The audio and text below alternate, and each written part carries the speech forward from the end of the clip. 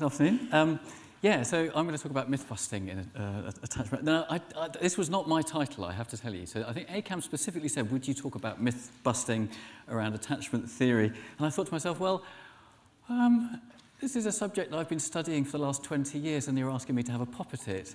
So I'm going to do my best, but I've given it a subtitle, which is a rather more boring and academic and considered rephrasing of the title, which is, or rather some empirical challenges to commonly held interpretations of attachment theory. Although I'm going to sneak at the end of this talk some proper myth-busting, but it will just be the last minute or so of my talk. What I would like to do is tell you about some of the work that colleagues and I have been doing over the last few years, which is to actually try to, in a sense, establish where are we at with this really important subject. What does the data tell us about what's more or less accurate or correct about attachment theory? What needs revising? What's the status of this theory with respect to a lot of accumulated evidence over the last 30 or 40 years?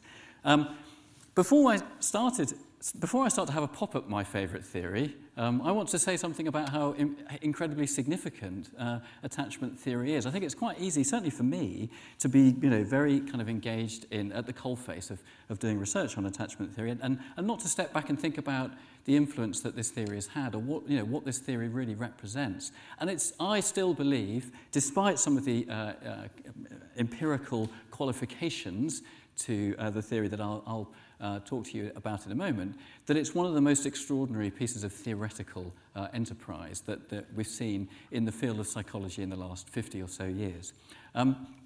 John Bowlby made the most incredible contribution to our social, our clinical and our intellectual lives when he developed attachment theory, deeply, profoundly rooted in evolutionary thinking and in interesting ideas around cybernetics and on biology, but also integrating psychoanalysis and cognitive theory and so on. It's the most amazing, eclectic, but rigorous and coherent developmental theory I think that has actually probably ever been invented. And not only that, but it stands the test of time rather well. And some of the fundamentals that we think are encapsulated by that theory, particularly the basic idea that children have a biologically predisposed set of instincts to seek out the care of reliable others as a way of affording them protection in the face of potential threats to their development.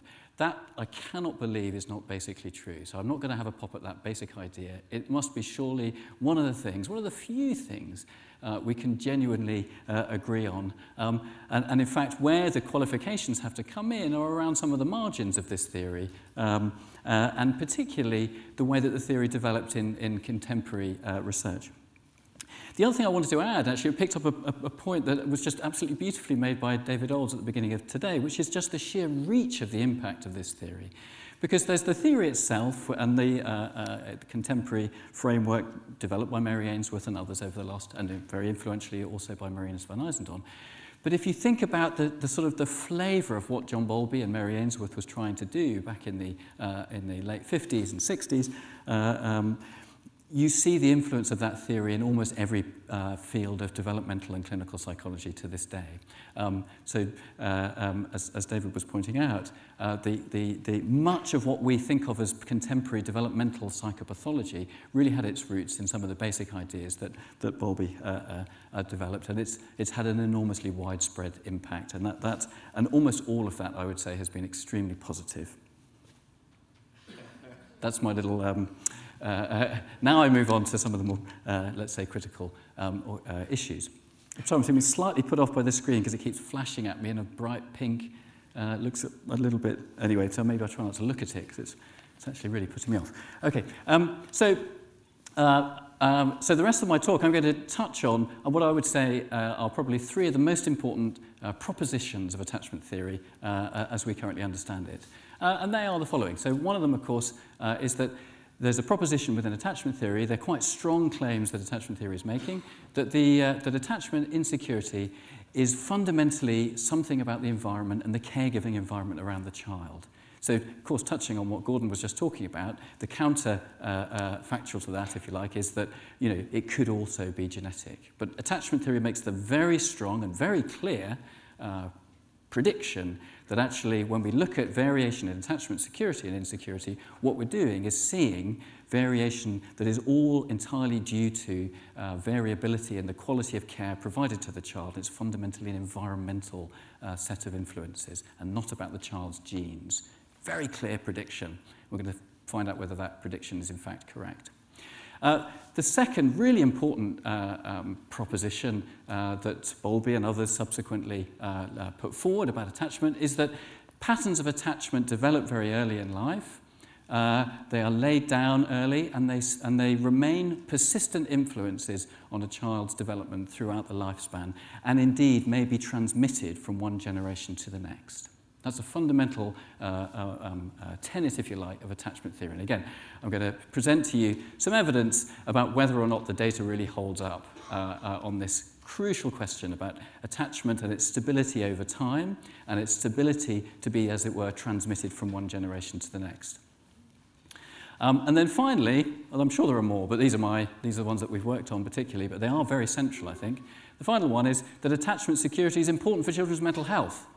So it's not a given that might be that is the case, but it's certainly a proposition that people make, that a secure attachment bond, I feel like I'm about to be, or as if I am, quoting from pretty much every developmental psychology textbook you can think of, attachment security is fundamentally important for children's future socio-emotional development, their adaptation and their well-being. Right? That's the entree to most papers on attachment, although I'm trying to be a little bit careful about how I say that these days because of the work that I've done on this subject recently. But these are fundamental questions and predictions of the theory. And I suppose one reflection before we dive into this, I mean, one of the lovely things about doing research is that now and then you do accumulate enough fairly clear evidence where you can step back and think, do you know what? I think we almost know the answer to these questions. And that's a really, for those of you who aren't researchers, it's depressingly not the case most of the time. Most of the time we just don't really know anything and we're trying our best and everything's a bit equivocal. But I feel like we're in a position where I can say with a little bit of confidence more or less where we're at with those subjects. And I hope that will be helpful, both for asserting the continuing vigour and usefulness of attachment theory as a framework, but also for asserting some caution and care and pointing out where we clearly need to either draw back some of the strong claims we might make about attachment, or that we just need to do much more careful research in order to better understand some of the puzzles posed to us by the evidence. Okay, so that's the plan. So the first one is genetics and the environment. Gordon already mentioned that twin studies are probably the most powerful and commonly used method for addressing these questions about heritability. The attachment field went for many, many years without ever doing a twin study, which is really interesting because from very early days, people in the field had wondered, and certainly people outside the field had claimed that a lot of this attachment business was a load of nonsense, really, because it's probably almost certainly all to do with the child's temperament. You remember people who followed this subject? There was a very famous paper by Lamb and colleagues back in 1984, which was making that basic point. It took a long time before anybody did any actual behavioural genetic research to test the very testable claim that actually, even though most things look quite genetic, apparently variation in attachment security or insecurity is not like that at all, and it's all about the environment. I often say that I never really set a question in behavioural genetics exams on how much of the variation in something or other to do with children is genetic, because the answer is always somewhere between about 40 and 60%, right? I.e. a lot. So attachment theory is making a very bold claim to say that 100% of the variation in attachment security and insecurity is actually to do with the environment and genetics is irrelevant. A bold claim that hadn't been subjected to a proper test until relatively recently. So here's the answer to that question. This is more or less what I would say, I would summarise the evidence suggests. This is the results of a study that we did back in 2003, a twin study, looking at the proportion of variation in attachment security or insecurity that you could attribute to genetics and to what's called the shared environment and what's also called the non-shared environment. What you can see there is that the bit that's to do with genetics is entirely absent, so there's nothing there that's representing genetics. The estimate of the genetic influence on attachment security and insecurity was indeed absolutely zero. That study has been replicated both by Tom O'Connor and Carla Croft, well, replicated, in fact, they came to it first, and on a larger scale by Glenn Roisman and Chris Fraley in 2008, using a rather different measure of attachment, but the picture is remarkably consistent in that genetic contributions to attachment seem to be really very, very small, and that's a very fascinating and interesting and pretty robust defense, as it were, of one of the most basic predictions of attachment theory. And of course, can you imagine, I remember at the time not really thinking about this when we did this study, but what would we have done if it had turned out to be about 98% genetic? Oh my God, I would have had to have left town. So it turned out, it's funny that, yes, I didn't contemplate that at all. I just thought, this is fascinating, let's do it. But it would have been interesting. But as it turns out, the evidence from our study and several others is really quite consistent and very consistent with attachment theory. Or is it? So we then decided, well, hang on a minute, that's very interesting. These are all very young children. It's very consistent with the evidence that attachment security is very much about the environment. It's almost certainly telling us something about the quality of care. But we want to study attachment across the whole lifespan, don't we? And we know that it changes in some way. Certainly we measure it in a very different way in later stages of the lifespan. And so we went out to do the study again some years later, collaborating with Robert Plomin, who was mentioned earlier, using data from the twins early development study. We conducted with a fairly large sample of 15-year-old twins the child attachment interview, which is a very nice, interesting, in-depth, sort of semi-clinical interview that is designed to reveal something about attachment status in teenagers. And the question would be, well, are we going to see exactly the same thing? And in fact, Robert, by the way, in case everyone's slightly biased against, assuming that Robert would be excited, would always think everything is genetic, he really wanted to see lots of shared environment, because he thought that was a really interesting counterexample to so much of what he'd studied in the past. And this is what we found in a nutshell. The shared environment, which we saw so much of when the children were very young, is absolutely zero in adolescence. And we see a very substantial, about 40% of the variation in a security of attachment as measured by the child attachment interview in adolescence is heritable. I find this absolutely fascinating because it's so different to what we saw in the young children, but it's also very consistent with what we see in many other areas of development, which is a very strong signal that there's something heritable in the child that is impacting in some way on the way that they, in this case, think about, reflect on, and talk about in the child attachment interview their attachment relationships with primary caregivers. So that's the first take-home message. Yes, in early development, it looks like attachment theory was basically right. It's very strongly influenced by attachment security is very strongly influenced by the environment. And really shows very little evidence of being influenced by genetics. But it looks, and this is only one study, but it's quite a large and quite well designed, though I say so myself, study. And in adolescence, the picture looks very, very different. So the take-home message is, we can't assume that what we see in young children will always be the case. And of course, development is interesting and complex. And in a way, I don't think we should be that surprised that genes, in complicated ways, genes, the child's personality, their traits, their behaviors, their ways of seeing things, their ways of reacting, might start to impact on attachment in later life. Okay, actually, I'm going to skip that. So that's the first one, genetics. What about continuity? So I said that attachment theory makes this claim that attachment patterns are laid down in early life, and they stay with us relatively unchanged over time. And they may even influence the patterns of attachment that a child forms in the next generation.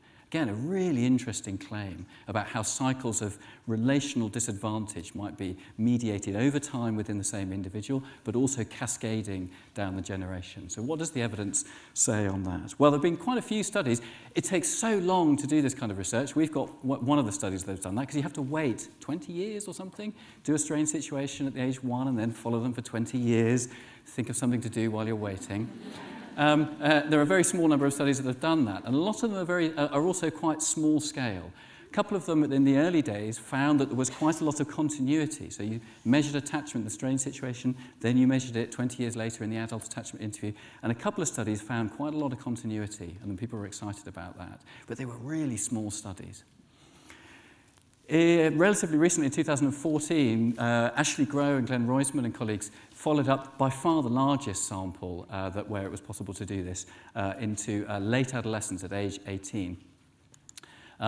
And this is what they found. So they managed to follow up about nearly 819 children who were seen in infancy, and then they conducted the adult attachment interview with them in adolescence. So in terms of sample size, blowing all of the studies out of the water. And this is what they found. SSP predicting AAI 18 years later, a correlation of 0.04. I don't know whether you know what correlations usually look like, but they go from -1 to +1. 0.04 is absolutely tiny, and this wasn't even statistically reliable. They had some other measures of attachment, so you could say, well, maybe it's something funny about the strain situation. Well, there's a hint that that might be the case because there's a little bit more evidence of continuity when you use a slightly different measure of attachment called the attachment Q-set, and it's also a little bit later. It's at 24 months, so 2 years rather than 15 months. You see a little bit more of a correlation there. It's still pretty small, but it's possibly lurching into the not entirely trivial category, but it's certainly small.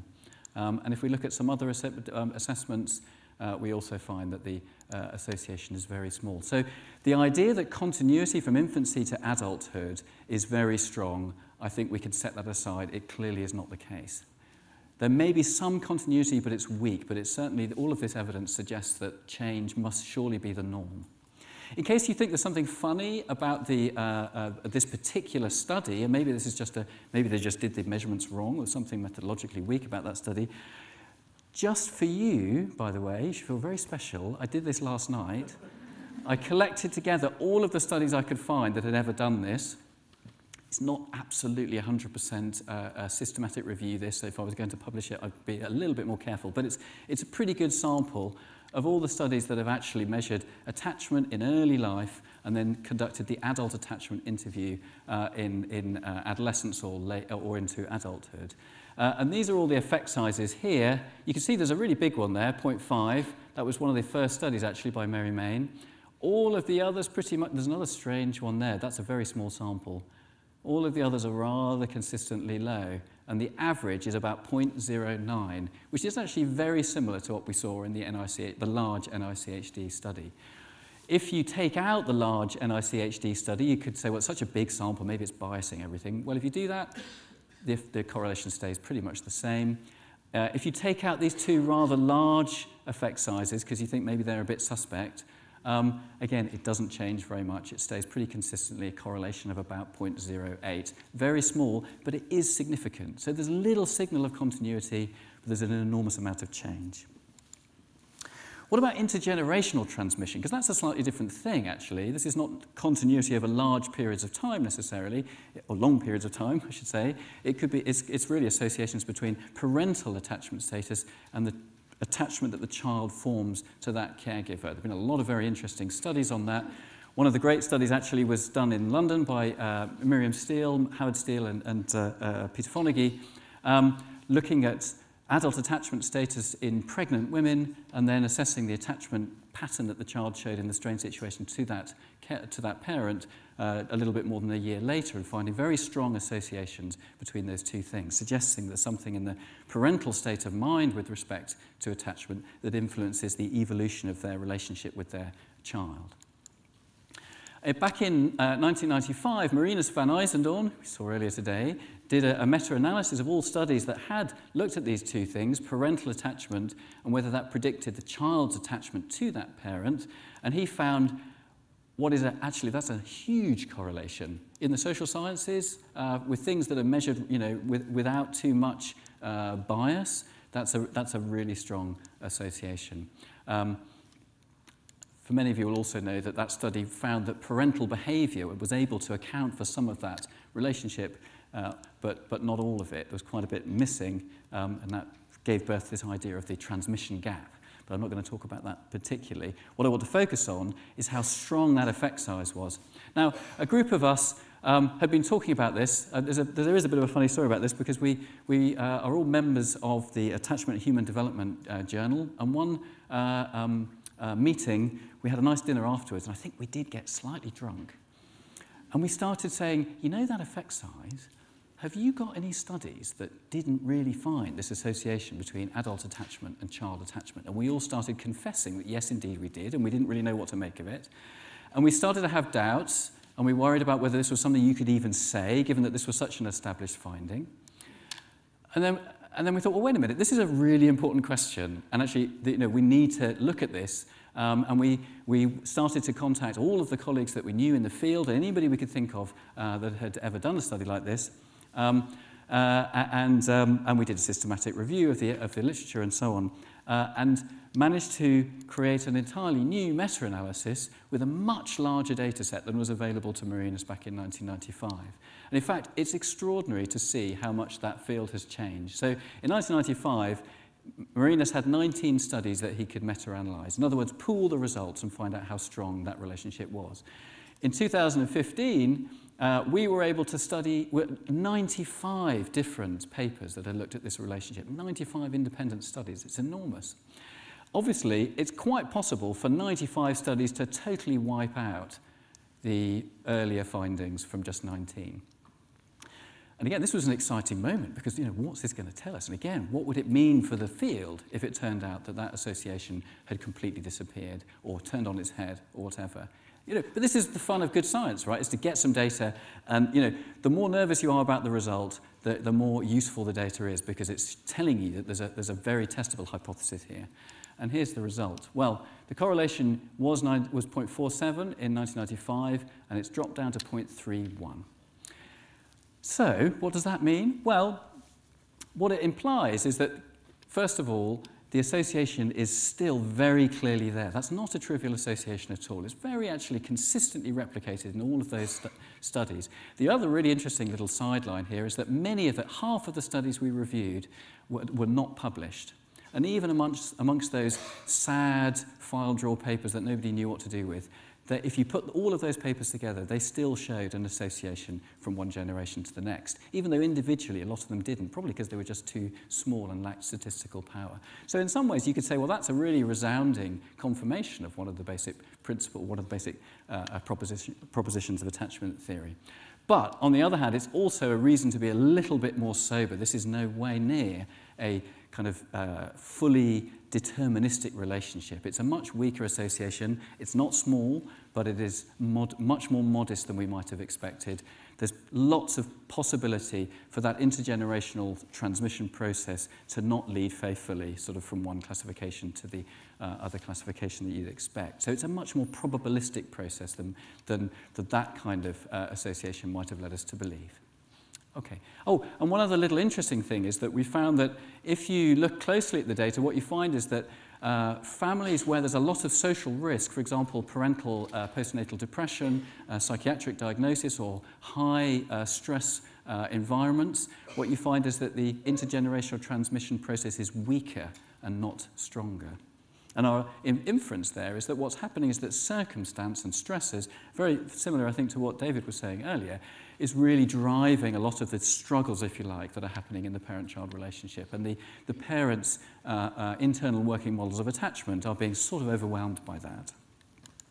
Okay, so last topic is the question of what's the relationship between attachment and children's mental health outcomes. We've done 3 meta-analytic reviews looking at this question. The first focusing on children's behavioural problems, externalising problems like aggression. The second on anxiety and depression. And then the third on children's social competence. And I'll summarise those reviews for you now. So here's the first one on externalising problems. And what I'm going to show you is just a quick sort of summary of how strong the relationship was between a measure of attachment in relatively early life and some later measure of behavioural problems. And there's your answer. This bar here is if you just pool all of the children who were classified as insecure in the strain situation, and the length of the bar tells you sort of how much more likely insecure children were to show some level of behavioural problems compared to the children who were secure. And that effect size is just over what's called a Cohen's d of 0.3. That's very statistically reliable. So the first answer to this question is yes. Insecure children clearly do show more behavioural problems than secure ones. For those of you who are a little bit statistically minded, you might notice that a D of 0.3 is a small effect size. You can't translate that directly, or it's not the same as a correlation, but this would be something like a correlation of about 0.16, 0.17. So it's actually quite a weak effect. So it's there and it's quite reliable, but we could nowhere near say that there's a strong connection between attachment insecurity and children's behavioural problems. It's weak, it's probabilistic, it's not deterministic. The other interesting thing is that the different patterns of insecure attachment show different levels of kind of effect. Quite a weak association for avoidant children and resistant ones, and almost all the action is coming from the children who got a disorganised classification. Another thing to notice is that we found a few factors that seem to make a difference. We found stronger associations in older children. We found stronger associations in any other measure of attachment apart from the strain situation. The attachment Q-set, stronger, the Cassidy and Marvin attachment assessment, which all of these actually tend to also be done a little bit later, showing stronger effects. We found that there were stronger associations in clinical groups, and we found stronger associations in males. Again, I think that's all interesting food for thought. It suggests to me that we might need to think quite developmentally about when and why does attachment affect behavioural problems. It may be that actually as children get older, their attachment relationships change and they become more important in predicting later developmental difficulties with aggression, for example. It also suggests to me that there are measurement issues here. How you measure it makes quite a difference, and that probably needs carefully looking at. And the level of risk in the family comes up again, although actually interestingly in the other direction to what we saw in the intergenerational transmission question. So a weak effect, not a strong one. If anyone tells you that attachment, security and insecurity completely predicts, how a child's going to be doing and whether they have aggression later on, it's just not true. At least so far, as far as we can tell, a sober reading of the data is there's a relationship. But there's lots of other things that impact on how children develop. We shouldn't be surprised by that, right? Human nature is a complicated thing. Child development is multi-determined, we know that. And actually, attachment theory or at least the evidence suggests that that's true in attachment, just like many other outcomes. What about internalising problems? Maybe all the action's there, or maybe we'll see whopping great effect sizes when we look at internalising problems. Well, these are the effect sizes for internalising problems from a similar review. And you can see the effect sizes are smaller, not bigger. I'll put them side by side just for fun. That's externalising again. That's the one you've seen. That's internalising. You can see it's substantially stronger association between attachment and aggressive behavioural problems, let's say, relative to attachment and internalising problems like anxiety and depression. So again, a bit of a surprise there. And then what about social competence? Well, this is what we find for social competence. I'm going to do this in reverse order, like some cheesy game show. So, coming in last is the internalising problems association, never even really pushing above a 0.2. Next, you see the externalising problems superimposed on that. And again, it just shows you how much more robust the association is for externalising problems. And then finally, when you add in social competence, that's what you see. So social competence actually ends up being the most consistent and robust association. It's actually not dramatically different to the externalising one. That's not a huge difference. Neither is that. That's quite a big difference, interestingly enough. And again, that's fairly similar to what we saw in the case of externalising problems. So this is very interesting, I think, because it suggests to me that there's something profoundly social about the mechanisms linking attachment to later outcomes. Because partly we see the most consistent effects for social competence. And of course, we know that a lot of difficulties associated with externalising problems are really about social norms and about social relationships, aggression, peer relationships, and so on. So my suspicion is that that's really why we're seeing these more consistent associations between attachment and externalising problems and social competence in particular. And internalising problems, it's a clearly slightly different story. I should add here, just as a caveat, that these are children up to about the age of 12 or 14, so basically pre-adolescence. So the story could be different after that. So there you go. final thing I wanted to highlight, I would really, for those of you who are interested in the role of attachment in social policy and social care policy in particular, I'd really encourage you to read this paper, because this paper is a position statement by very many people who've been working in the field for many years in response to concerns around the way in which the concept of disorganized attachment is used in child protection contexts in particular. And we refer to various forms of evidence that suggest that it would be an extremely unwise idea to use the concept of disorganized attachment, certainly in isolation, in any kind of child protection proceedings and as forms of evidence. The assessment itself is extremely difficult, and many people in the social care world use the concept without even having been trained in how to assess it, and many people who have been trained struggle to do it very consistently. The measurement is actually quite susceptible to exactly how you run the procedure, even if you are going to run the procedure. And we already know from what I showed you before that disorganized attachment is not strongly implicated in very poor outcomes for children. It's a weak and unreliable association. And we also know that there are lots of other causes of disorganized attachment, including social deprivation, parental psychopathology and trauma, and so on. So if people are tempted to make a direct read across from disorganized attachment to maltreatment, which is happening in some contexts, this paper pleads you not to on the basis of the empirical evidence. Okay, so there's the full story about where I think we are at, more or less, in terms of the evidence supporting and clarifying the importance of attachment in children's development. Is it half empty or half full? I think I'll leave it to you to decide. Thank you.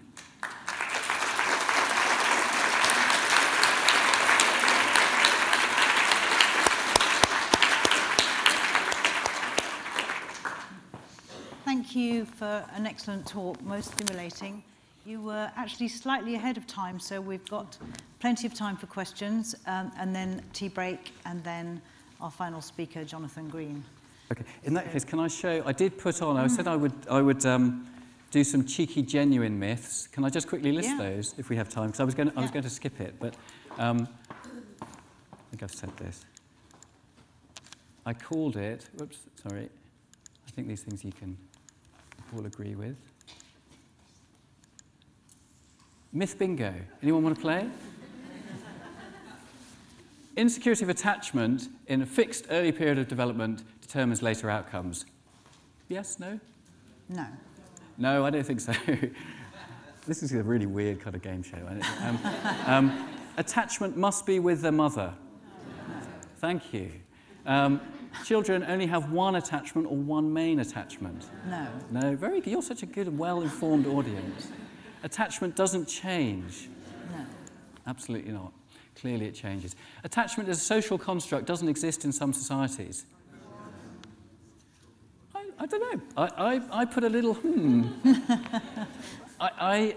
There is a very interesting challenge from the anthropologists around attachment. I don't think there's enough really good research to be able to robustly say we know that that's not true. My instincts are, and everything I've seen, and I have studied attachment in some very different non-UK contexts, and I'm yet to see any society where I don't think I can see attachment. But I would love to be proved wrong, because that would be so interesting, wouldn't it? But so I think the answer is almost certainly, it's very likely that it's a universal construct and is present in all societies. But wouldn't it be great to do some really interesting and properly rigorous research that's not just anthropologists pondering and going around with a notebook and having ideas, but actually properly observing parent-child relationships in very kind of non-Western contexts where the structure of care is extremely different. I think that would be very, very interesting. I'd like someone to do that, or maybe I'll try and do it sometime. All problems experienced by maltreated children or who are in care are due to attachment insecurity. No. No? Yeah, you sure? Yeah, okay, good. Stephen spoke up particularly loudly there. That's right, attachment is obviously relevant to these children, but we can't think that that's everything. Oh, I gave away. Oh, damn. No. Attachment can only be to an adult. No. You know what I think, but what do you think? No. Yeah, I think it's a really interesting one. Some people take a very strong view on this, that, you know, Bowlby's original thinking was that the whole point is that you're attaching to someone who is stronger, wiser, more a reliable, you know, provider of protection to you. Personally, I mean, I've seen communities where quite young children are often actually primary caregivers or very consistent caregivers, and I'm pretty sure I see attachments. But again, I think it's really... Yeah, right, exactly. And who can be a significant other, I think, is a really interesting thing. And to me, it raises the whole question of what little we know about how that process happens. How does a child figure out, do you know what, I'm not going to attach to you, you're a bit hopeless or whatever, I'm going to go over to this person. Or, you know, we know nothing about the way in which attachments form. For people who are interested in the children who went through Romanian orphanages, for example, the question of how does attachment form, and what impact might there be when there are severe challenges to that process as it's happening in formation, I think is extremely clinically important, but we know nothing about it. We just wait until they're 12 and we chuck them in the strain situation, but it's all happened by that stage. So that's an interesting one. And I think the jury's out, but I suspect that... there was a beautiful presentation by Judy Mesman at SRCD a few years ago where she showed some videotapes of a little toddler playing with a little infant playing with a 4-year-old sibling, I think, in the South American jungle somewhere. And they're playing and having a nice time, and then something frightens the little baby. And the baby just goes straight to this 4-year-old, and the 4-year-old gets top marks on Ainsworth sensitivity scale, beautifully sensitive, picks, and this is just this gorgeous little scene of the 4-year-old patting the little 1-year-old on the back, lifting him off the ground, which is quite impressive in itself. And so, you know, it really made me question, you know, what is the range and scope of the sorts of attachments that children might be able to form. Okay, so that's that one. Oh, sorry. Disinhibited social engagement disorder, that's me being disinhibited, is unrelated to attachment. This is controversial. And my view, anyway, is that we don't know yet. My strong suspicion is that Charlie Zena is right, that disinhibited social engagement disorder is not as such a disorder of attachment, because some of these children show very normal-looking attachment behaviour, but it may be the consequences of a severe disturbance to attachment processes happening early in life, and so there's probably a halfway house there. The strain situation measures everything we need to know about attachment perfectly. No. Thank you. Disorganised attachment means the child is highly likely to have been abused and neglected. No. No. Great. I think you got them all right. Thanks very much. Questions?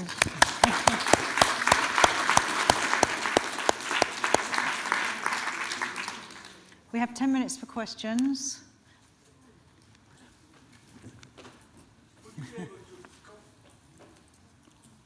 Thank you. Would you be able to comment on attachment and cognitive development, not in terms of ability, but in terms of thinking pattern?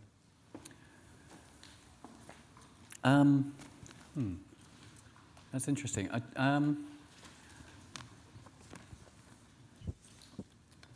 It's really difficult to say. I mean, I think it depends what you mean by thinking pattern. We do have some evidence that there is an association between attachment security and cognitive development measured somewhat traditionally, and that's a weak association. It seems to be slightly stronger for language development than it is for sort of pure fluid intelligence skills, for example. But if you think much more broadly about sort of the idea of thinking patterns, then obviously it's much more difficult to answer, but and also more interesting. So, I mean, I reviewed some literature looking at the relationship between attachment and how children think in a sort of socio-emotional realm. So there are quite a lot of nice studies looking at how children will make sense of a challenging social situation. You know, somebody is playing with your toy and then breaks it. What do you think that means? How would you respond? And so on. And getting children to think about that. And there you do see quite consistent relationships with secure children showing a sort of a more sophisticated and mature way of understanding, navigating, and responding to, you know, social experience. So I think if I had to put my money on it, I'd say that if that's what you mean to a certain extent, at least partially overlaps with what you're talking about, then I would say yes, I think there probably is some reasonable evidence that there's a relationship there. I was thinking more of the adult attachment interview and how that measures other things than... Oh, I see what you mean. Oh, I beg your pardon. Yes. No, well, I think, yes. I mean, that's... So I think the question is, is the adult attachment interview measuring attachment? Is that what you... As opposed to thinking patterns or other processes? Well, if that's what your question is, I'll pretend that it is because it's a subject I like. I think it's a really important and interesting question. So, because with our twin study, one interpretation is that attachment was measured, we measure it here, we then measure it here at 15. It's the same construct, and the factors causing it have changed from one time to the next. Another interpretation is that we've measured attachment. I'm pretty confident the strain situation measures attachment. But then in adolescence, we measure something else, which is actually a psychologically more complex phenomenon that is informative about attachment and may influence it, but may not be a measure of attachment. I'm actually fairly convinced that that's probably true. And it certainly is not hard to understand why that kind of measurement, which is tapping into emotional regulation, how one sort of manages social interaction in an interview, how one processes early experiences, reflects on, mentalizes, and so on. That's a really rich combination of psychological skills. To me, it seems that it's not surprising that that shows some role for genetics, but also that it's sort of obvious in a way that it's not tapping into precisely the same construct of attachment that we think of when we talk about children. I'd love to know whether attachment, as in genuine, proximity seeking when frightened and distressed, is still present in adolescence and could be measured if we just had the right machinery to do it. At the moment, I don't think we really do, and that would, then you could actually tease apart properly whether this is a different construct or it's a different time that we're picking up.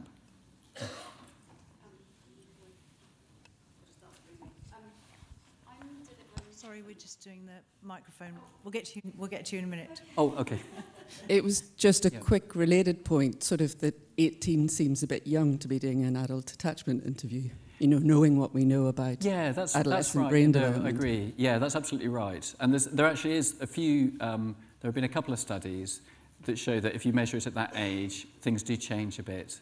And in fact, funnily enough, the patterns of response that you see feed directly into all your stereotypes about teenagers. So you see a lot of dismissing responses, particularly amongst males. We found that in our child attachment interview study. So you're right, it's picking up something that's probably a work in progress in terms of how attachment, or whatever we want to think of it as, is developing. Having said that, when I listed all those papers, the ones that I managed to find last night, some of those are well into the mid-20s and some late 20s. So it's, I'd be surprised if we found that by the time you get to a certain age, suddenly that continuity reappears. I mean, that would be amazing, but it's sort of unlikely, I think. Right. Sorry. I'm delivering some training next week. I'm a specialist teacher for social, emotional, mental health to teachers and teaching assistants in our district. And I'm just wondering what you would like me to emphasise. What would be your key messages that perhaps they haven't heard before because the only thing they've ever known about attachment is the strange situation, and maybe a couple of bits about the key kind of types of attachment. So now we know a little bit more. Ooh. What would your key messages to put out to the education professionals who are working directly with these children in classrooms, and they'll be primary school age? What do you want me to tell them? Absolutely brilliant question. It's so hard. I suppose I would say, I would say, I think for teachers it's helpful to know that children do. There's a whole stream of research about whether or not children form attachments to their teachers. I think it's quite hard to be definitive about these things, but I can say for sure that children need to feel that there are adults who care for them and are responsive to their needs. And so the concept of nurturing responsive caregiving and of feeling safe and understood which are all kind of elements that we think are really important in attachment, are really important for children wherever they go. And it's especially important, I think, in school. Some children will need more of that from their teacher than other children for all sorts of reasons to do with them and their families and so on. But that basic principle, I think, stands the test of time. What doesn't stand so well is that there's, that their only source of kind of attachment-related security is with a single figure, and that's their mum. It's nowhere near as straightforward as that. And I think it's really important that they understand that not everything they see is about their attachments. There may be stuff going on with their peers. You might need to look at the way you manage the classroom, as Tamsin was picking up earlier. So important. If this child is a child looked after, yes, it might be about attachment, but it might not be. It might be that they're experiencing trauma or they have other psychiatric difficulties. So the lesson is it's important, but it's not the whole story, so you have to actually put it all together in a sort of comprehensive view of what might be happening for this child, and remember that this child will probably value your relationship, with the relationship they have with you, and you're a very helpful source of feelings of comfort and security. Thank you. Okay, next question. Thank you very much for the wonderful talk. John Ritchie, Oxford. Many years ago, somebody called Margaret Manning, wonderful researcher, sadly now dead, did some work on hostility in children, and she noted 3 types of hostility and saw that some children were specialists in some sorts of hostility, although all children were capable of doing all 3 types. When Pat Crittenden talks about attachment, she talks about strategies that children use, the avoidance strategy or the ambivalent strategy and so on. And I suppose one could say that people who get classified as avoidant are avoidant specialists, even though they're capable of other... Is there any mileage in looking at attachment in terms of strategies that, where we're capable of all these strategies, we tend to specialise? Thank you for that question. I absolutely agree. I think that's a really great point. I think I had it buried in the slide, but I mean, I think there are profound measurement problems at the moment with the way that we do attachment. In fact, I would go as far as to say that the attachment paradigm, in terms of the measurement tools we've got, will run out of steam quite soon, because there are fundamental issues that have never been properly sorted out. And one of those is about the continuity, or the continuum of attachment-related behaviour. We've stuck with this kind of classifications when we know, I mean, for example, one really important take-home message, by the way, for practitioners is that, if you read the textbook, it says that children who are avoidant don't turn to their attachment figures when they're worried or upset or distressed. That's just not true. It's true in the very kind of refined circumstances of the strain situation. But if you do home observations, Mary Ainsworth did lots of very rich and extensive home observations where she found that children who were classified as avoidant in the strain situation certainly did approach their carers in the home. In fact, they were often the most fussy and difficult ones. So actually, it's a much more dynamic process that we're trying to capture here, and that it changes. And it's probably, as you were saying, it's about thresholds. So under certain circumstances in the strain situation, what we're getting at is something about the threshold that a child has. And for an avoidant child, their threshold to seek care when they're a bit worried or anxious, is a little bit higher, I think, for whatever reason, than a secure child. And that's probably a better way of understanding it. But we don't have tools that allow us to think about all of that nuance and flexibility and probably the continua that exist between these kind of, at the moment, rather discrete categories that probably don't capture nature at its joints. The other thing is that I think, related to, I think, the other point you made, which is that the way in which children engage in social interaction, so going forwards a bit in terms of the example you gave, to think about how they interact with their peers, I think is a really, really interesting question. And again, we know very little about that. There are clues, for example, that the children who are resistant, they show incompetent social behaviour but are not aggressive, and actually would more likely to get bullied and be anxious in social interactions. And that the disorganised children might be a little bit more likely to become proactively aggressive, for example. But there's a whole interesting set of questions there that hasn't been thoroughly studied. Right. Before we thank you again, I just want to remind you what's happening now. We have 20 minutes of tea break, exactly, and then we'll be back here in 20 minutes for Jonathan Green's talk. But then we have a panel discussion for 20 minutes where we'd like all the speakers to come back here, and then you can be thinking of further questions you'd like to ask the speakers for that last 20 minutes before we close. So, and thank you again to Pasco for a great talk.